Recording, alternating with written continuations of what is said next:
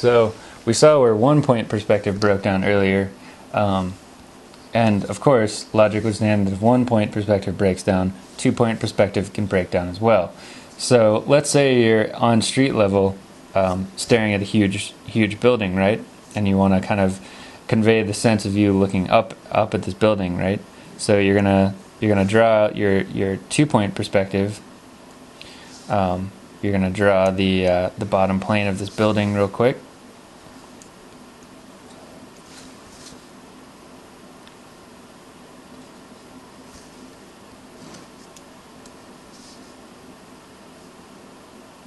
And then you're just going to project this building way high, all the way near to the top of the page, right?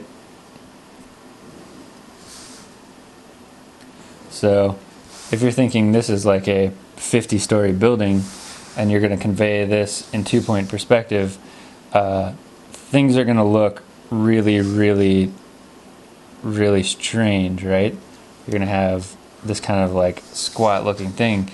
Now if you were to draw on all these 50 stories worth of windows, it would look terrible. So what actually happens is you need a third vanishing point for all of you, so that all of your lines can recede to it.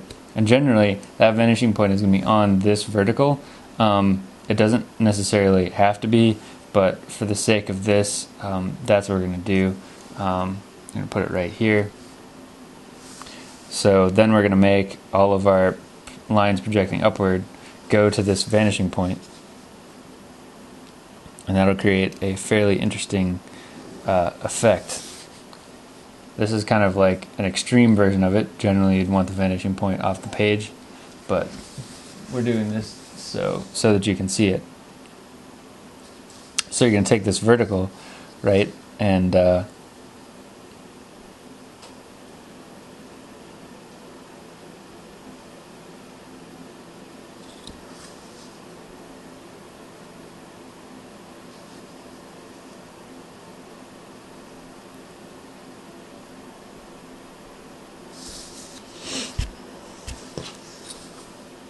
I want to make sure I want to go up there too.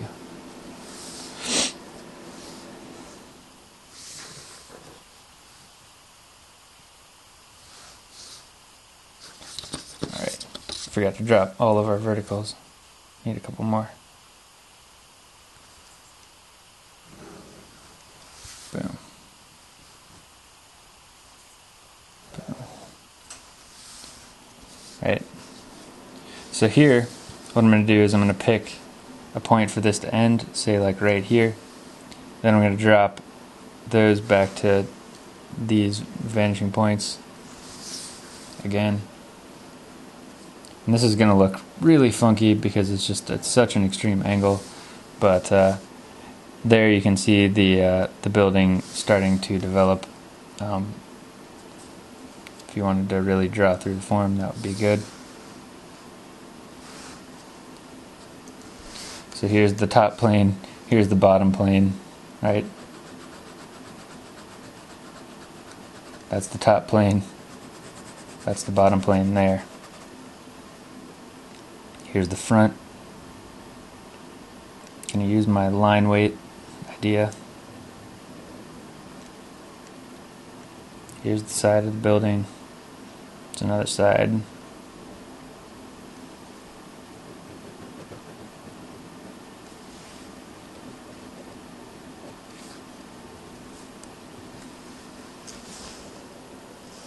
So that's a pretty nifty technique to keep in mind.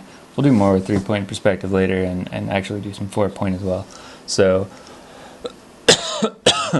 and there's even 5-point, which is a way to do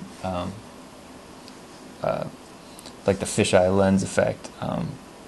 So there it is, like a brief intro to 3-point, because 2-point perspective kind of breaks down and looks a little weird. This drawing got a little muddy, so we'll do more 3-point perspective later. This has been Mead McLean for ASquared.com with intermediate perspective concepts.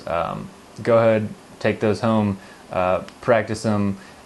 They will lay the foundations for landscape drawing, for figure drawing, the help in your still lives, you'll be able to like put figures into perspective when you think of it like that. And whenever you're having trouble, using your intuitive sense, just go back to the like absolute logic of perspective drawing, and you'll be all set. So thanks a lot.